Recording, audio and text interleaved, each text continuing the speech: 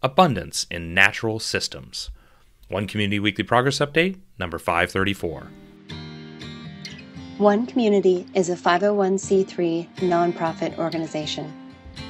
We are creating open source and free shared blueprints and resources, tools and tutorials, and do-it-yourself instructions for highest good living. Creating solution models that create additional solution creating models in the service of all life on this planet. This includes highest good approaches to food, energy, housing, education, for-profit and non-profit business creation, society, and true earth stewardship. My name is Jay Sable, and I'm the Executive Director of the One Community 501c3 nonprofit organization. This is our June 18th, 2023 edition of our Weekly Progress Update, and today I want to talk about abundance in natural systems, specifically engineering abundance in natural systems, because if you're somebody who watches these videos or somebody that's just paying attention, the likelihood is very high that you already recognize that humanity is really engineering the opposite of abundance in natural systems. We are destroying systems, natural systems globally so quickly that many people are referring to it, many scientists are referring to it as an extinction level event. And the research and the study and the scientific community in general, what they're saying about how quickly we need to turn this around is pretty darn grim. And so why haven't we turned it around? Well, it seems that there hasn't been enough interest yet. If there were enough interest, then there'd be enough money, and that this would already be, we'd already be addressing this globally in a way that was working. And yet we're continuing to go down the wrong path. We're still traveling in a trajectory that has pretty grim and dire outcomes, even though we have this amazing ability right now. Even though we already have the technology, we already have the knowledge, we already have the resources, we already have the capability to simultaneously address all the greatest challenges that humanity is facing right now. We produce enough food to feed all the people on the planet. We obviously could address homelessness for everybody on the planet. There's enough empty homes in the United States to address homelessness right now in the United States. We have the ability to address the greatest challenges that we're dealing with right now, in social injustice and inequality, lack of education, food insecurity, lack of internet access, lack of energy infrastructure, health, war, poverty, all of these different things. We have the resources right now to address these things and to create a world that works for everybody, and yet we haven't. Why not? And so what One Community believes is the reason we haven't addressed these things is because the path to addressing them hasn't been made clear enough and beneficial enough on the individual level that a grassroots movement of people creating positive global change for selfish reasons hasn't happened yet. And I say for selfish reasons, it's currently, I think that sustainability in general is seen as a gigantic sacrifice.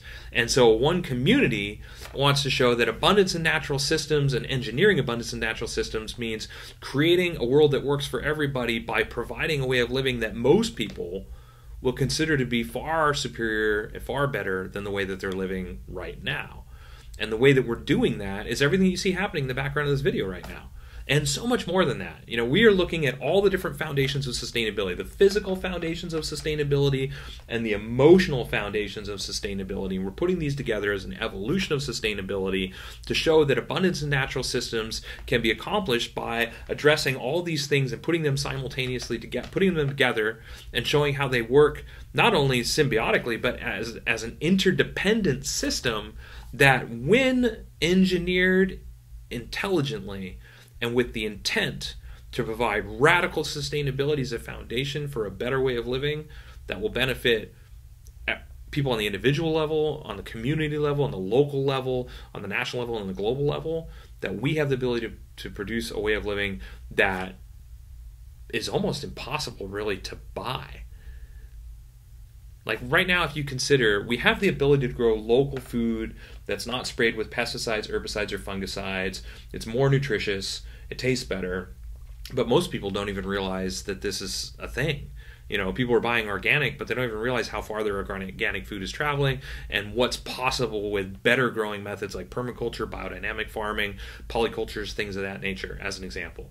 You know, most people see, if you look at a global perspective, the concept of renewable energy as a global model for providing energy is still so far outside of our reality, and yet the technology already exists. We're moving quickly in this direction, but it's only one piece of the puzzle. What about sustainable housing and building housing that's not built with materials that cause cancer, toxic materials, you know, environmentally destructive materials? What about that? You know, and so we have the ability to do this. We have the ability to do all these things, and these are just the physical foundations of sustainability. What about the emotional foundations of sustainability that are part of the abundant process as well?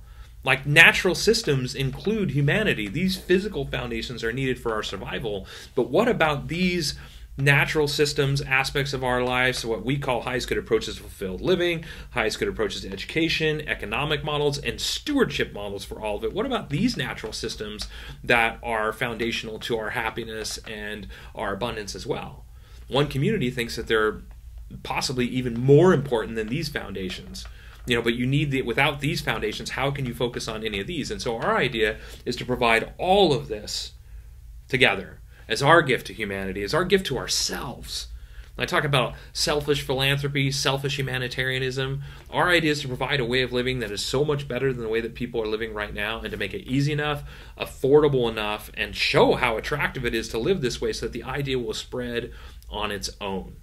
And so bringing together people with shared values and interests, and in our case, those shared values and interests are world change, creating a world that works for everybody within our lifetime, demonstrating radical sustainability, and living this abundant lifestyle and showing what's possible with it, and teaching other people how to do it around the world so that we can create a self-replicating model of teacher demonstration hubs, one community being the first, designed to teach other people how to create teacher demonstration hubs as well, and spread these teacher demonstration hubs around the world to create a global cooperative, a global collaborative of these hubs working together to create a better world for everybody, so that we can reach that tipping point of participation, so that we are positively impacting the lives of every person and thing on this planet and achieve the goal of a sustainable civilization.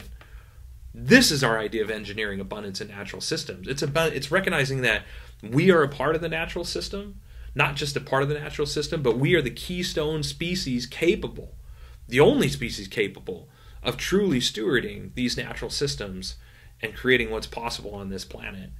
And so that's a lot of responsibility, and we want to make that process as easy as possible, as affordable as possible, and to show the benefits for people on the individual level of doing this, so that people want to get involved for their own benefits, for the benefits of their family, for the benefits of their friends, etc. And we're open sourcing and free sharing it all as the complete model, but also as individual components, so we can provide something for everybody. So for people that aren't interested in world change, they just want to grow themselves some healthier food, better tasting food, or maybe they want to build a house that's healthier for them and for their families, or cheaper, it's going to last longer, then we're providing that as well. And we see all of that as a step in the right direction. But it's the global cooperative and collaborative of teacher demonstration hubs working together to evolve all this, open source and free share all this, and even more of this, that's really going to make the difference. And so this is our idea of engineering abundance in natural systems.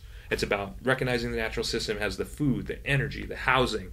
It includes fulfilled living models. It includes an open source education model, both for-profit, non-profit, and resource-based economy models, as well as stewarding it all as the complete natural system that we are meant, that is like our right, our God-given right to live within a model of abundance like that, that benefits not only us and everybody around us, but the entire planet.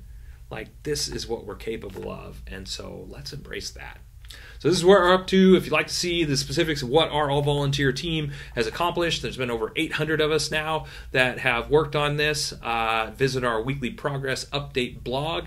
If you would like to see the specifics of all of our open source content, visit our website. If you'd like to see some bullet points on the major components of our project, stick around for another couple of minutes. Of course, if you'd like the easiest way to support us, like, subscribe to our newsletter if you'd like a weekly dose of positivity in your inbox. And yeah, till next week, we will, of course, keep on engineering abundance in natural systems, one component at a time, while simultaneously working on all of them to create a way of living that most people will consider to be far superior, far better than the way they're living right now. We have the ability to do this. So, till next week, we'll keep on keeping on. Thanks.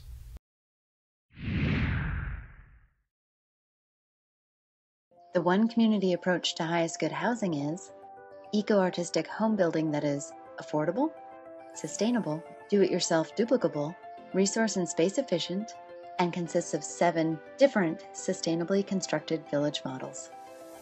One Community is also creating an open-source duplicable city center. It is designed to be LEED Platinum certified, provide 12 guest rooms, dining for over 150 people, and laundry and recreation space for over 300 people, all while saving money, time, space, and resources. One Community's approach to highest good food is duplicable almost anywhere, scalable for different needs, more biodiverse and nutritious, part of forwarding a global open source botanical garden collaborative, and includes 9 different free, shared, and duplicable growing environments. One Community's approach to highest good education is designed for all age groups, adaptable to any schooling environment, inspiring and fun for all participants, includes national standards, all subjects, lesson plans, teaching strategies, learning strategies and tools, classroom design, and more. The One Community approach to highest good society is globally focused, individually enriching, cooperative and collaborative, includes a highest good network and application, 4 different economic models, and combines fulfilled living and true earth stewardship for the benefit of all people and all life on this planet.